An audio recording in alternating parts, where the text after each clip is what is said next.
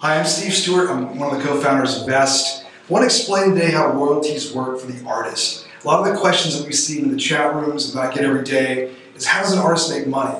And I don't know that people understand quite how it works. Royalties have been collected in music in the United States since the 1900s. And it's a very established system. It works in a very traditional way. Obviously, we're going to work within that system and at some point disrupt it. But let me explain to you how it works generally if you already have a song out and you're an artist, okay? There are three basic basket of rights, right? One is called the master rights. That is a record or CD. That's the physical recording of a song.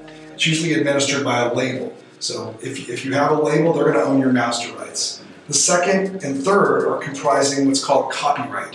Okay, so this is master and this is called copyright. Copyright's broken into writer share and publisher share. Now, if you have no label and no publishing deal, you're going to own your own masters, you're going to own your own writer share, and own your own publishing share.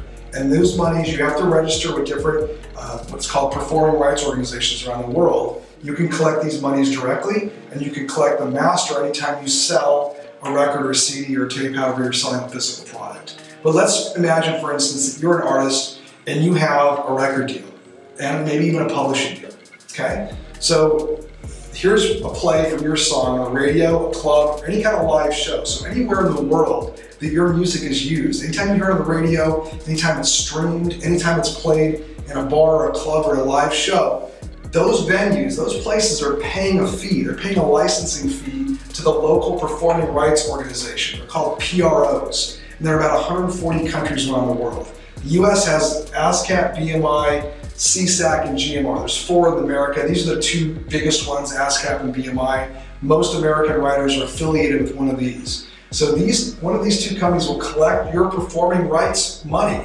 from everywhere in the world that your song is used. That money comes in through ASCAP and BMI. Half of it goes to you as a writer. Half of it goes to you as a publisher. Now, if you don't have a co-publishing deal, both of these will go directly into you as an artist. If you have a publisher like a Sony ATV or a BMG, it's actually called a co-publishing deal. They generally will take half of this income on the publishing side and keep that as their fee. The other half goes directly to you. So what you would collect if you do have a recording deal, if you do have a publishing deal, would be master royalties that are earned from sales of records and CDs. The label collects this for you. They take their cut, which is generally 85 to 90%.